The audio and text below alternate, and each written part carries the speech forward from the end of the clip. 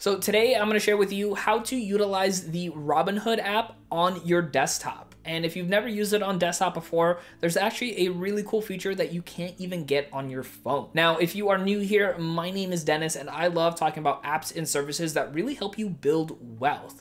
And I'm excited to share with you guys what Robinhood on desktop looks like because I've actually been using it a little bit more every single week instead of just on my phone. So let's kind of go ahead and break this down a little bit and show you guys what this actually looks like, and maybe you might start using it as well. Okay, so let's go ahead and jump onto the portfolio and take a look and see how it all kind of works out. Now, this is actually my portfolio that you're going to see here on screen. So right now, at the end of this recording day, the market has actually gone up a decent amount. It looks like about 8.10%. So that is pretty good. We've had some interesting weeks here before recording this, so it's nice to see some positivity in the market. Now, if you are familiar with how the Robinhood app works already, this looks fairly similar to what you would see on the app. You can kind of hover over here and it'll show you by, every, couple of minutes, what the actual performance was of the overall market. You can switch to the week, to the month. You can kind of jump around if you wanted to see everything in that same frame that you would if you logged into the app. You'll be able to see how much you have in cash over here. You can click on that and it'll show your buying power and your withdraw or spend if you needed to.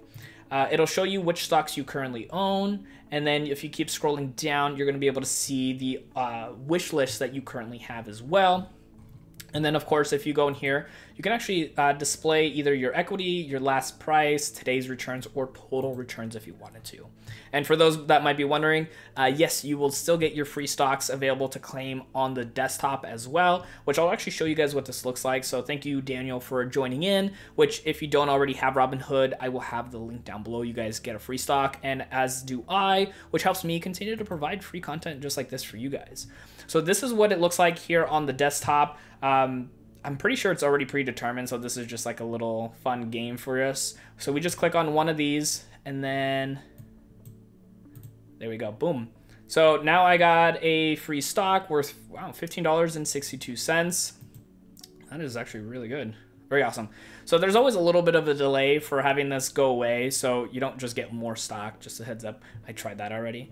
But you actually do get it, of course, added into your stocks here. So SBL, which is the ticker number of the one I just got. So bam, just like you would on your app itself, you can go in there and look at everything. It gives you all the details, which, here it'll tell you how many analysts are saying for it to buy or sell or even hold, how many actual Robinhood users have this in their portfolio. You could see the buying over here as well, so you can buy into individual shares if you wanted to, the current market price. I can actually go in and buy in fractional shares because I have fractions available for me, so I can go and switch here to the dollars if I wanted to.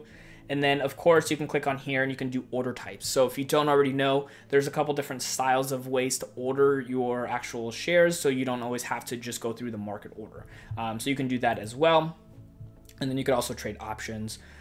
Has all your detailed information over here for you. So if you want to look at your equity, your average dollar cost, a little bit about the company right over here. And then, of course, some extra little information pieces if you wanted to look at other companies within these sectors. And then really important to you is the news. You can get some news information on the apps that you're looking for, as well as the analysis as well. Now, I've always mentioned too is that make sure you don't get all your information just from Robinhood. Make sure that you go onto other sites to try to get as much as you can, so that way you understand what you're investing in.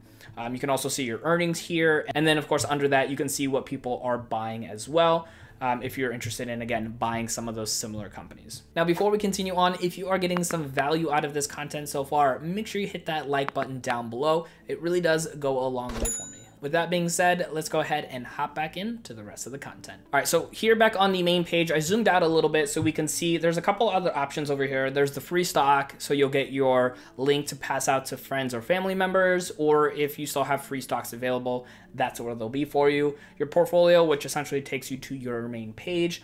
You got the cash button here, you got messages, and then accounts. So you can go in here and you can, look at the Robinhood Gold. You can kind of look at your bank, your history, pretty much all those settings there as well. If you click on cash, if you have that available for you, let me zoom back in here. It'll show you how much cash you have, how much is actually earning interest. Unfortunately, the APY dropped massively since they announced the Robinhood Cash. So there's that. And then, of course, you got your information for your debit card and everything else right here. If you already have that, which is really cool. You can obviously deposit in here as well directly from the web browser and not just on the app itself. So what we're going to also show is some of the great detail that you can get with Robinhood. So if we click on Microsoft as an example, there's this little button right here that says expand. And this is not going to actually be the thing that I was talking about earlier, but this is also some really great insights, and it might look really complex. I'm going to switch the screen here. This might look really complex, and it could be for some people, but for others, this is some really great information for them to be able to get some really good understandings of, how the portfolio, I was going to say portfolio, how the stock is doing, and then you can actually go through with like the candlesticks, which a lot of people like as well. So you can add extra data points if you wanted to on here and be able to kind of scroll through and see how much all of that is being affected. So it's really cool. I personally don't use a lot of this myself, but I do again know that there's other people out there that like to look at all this data. So just a heads up, that is available there for you. Now, I mentioned earlier that there is a feature that's only available on the Robinhood desktop and not actually on the Robinhood app, at least as of this recording.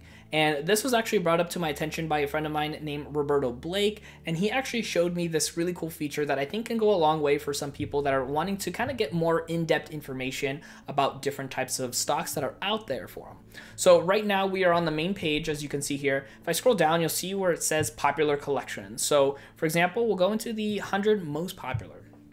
And now it comes up with this kind of like filter system. And this is a really cool way to kind of go through and try to get an understanding of like what's available on the platform. So what we're gonna do is actually have all these options here. So we can click on the different price points if we wanted to. So we can say stocks that are over $20 if we wanted to. We can actually just jump to certain ones like under 15 as an example. And then we could even do price change over by the week, the day, the 5 years, if they're rising or falling, their market cap, as well as their overall analytical rating right over here too. So what that does for people is that can filter through so many of the different funds that are out there and get you a really good idea of maybe what is a good idea for you to get into when it comes to investing. So if we wanted to, we can see what has been rising that's under $15 and that has a rating of 50% or more.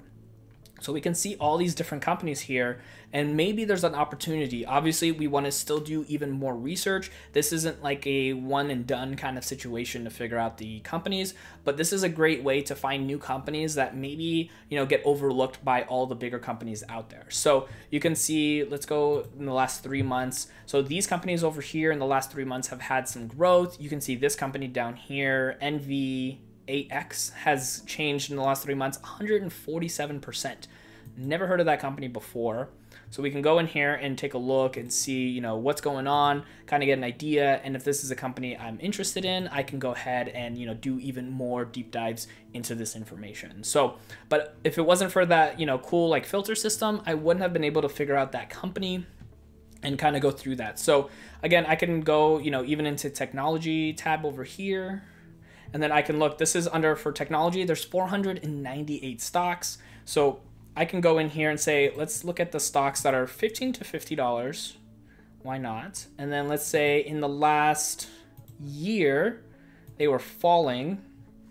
So you can see here, these are companies that are not doing as hot over the last year. Again, just gives me some really good insight and ideas of what's going on. I can keep scrolling through and checking all these different companies out, saying, hey, maybe there's an opportunity for a buy here. Obviously, with some of the things going on in the current events in our market, sometimes maybe just going down to the 3 months, this gives me an idea if there's some opportunities to buy into some companies that maybe just have, a little bit of a bad month or a quarter and have some opportunity to buy into them as well. So that's going to be a really cool feature that, again, is not available on the phone version, but is available on the desktop as of right now. So that way you can get some more insights and get some ideas of what's going on. So as of right now, the only way I know getting into that filter system is looking into one of the collections, whether it's the popular funds or the actual sectors over there. That's going to be the only way. So hopefully later down the road, there's a way to look at all the funds, but for now you can at least break it down by sector to find value in the funds that are available. Now, I want you to keep on learning more when it comes to utilizing Robinhood, so I want you to check out this video right over here. Thank you so much for watching, and I will see you in the next video.